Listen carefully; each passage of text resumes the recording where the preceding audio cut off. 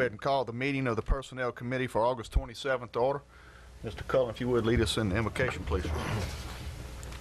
Lord, yes, that you watch over us, guide us, and help us make some good decisions tonight, dear Lord. In Jesus' name we pray. Amen. Pledge allegiance to the flag of the United States of America and to the republic for which it stands, one nation, under God, indivisible, with liberty and justice for all.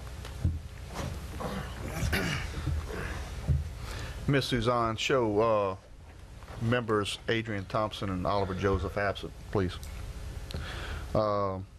Next item on the agenda is number 3 for ethics training for boards and commissions and appointees.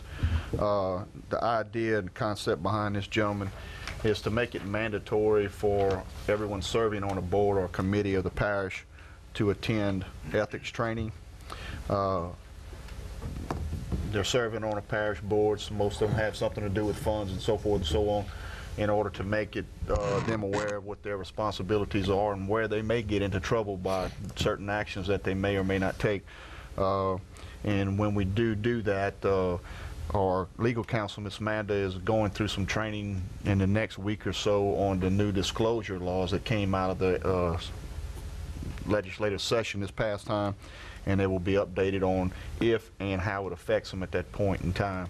I'd like to see that training be mandatory, and we'll schedule, and talking to Ms. Manda, we can schedule enough sessions to where everybody will have plenty of opportunities to attend, and it shouldn't be any burden on their schedules to try to get them to that. But we want to make sure they're educated and they know what their obligations are, so we don't get them in any kind of trouble. Are we able to do that in-house, Mr. Chairman? I believe we are, and talking to her, either she will conduct the training herself, okay, or she will work with the district attorney's office to have one of our legal counsel. And being as a voluntary commission, there's not going to be no cost to them, correct? Will be no cost to them. That's It'll fine. be everything that we supply for them, yeah, and any handouts that they may come up with will be provided to them. It's just basically going to be a couple hours out of their time to go through the same training we went through.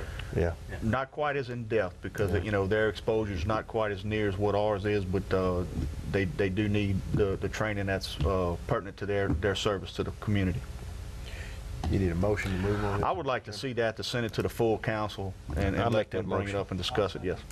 We've got a motion by Mr. Lambert, second by Mr. Cullen, to do the training for our commissions and board members. Any discussion? Any opposition? Hearing none, motion passes. All right.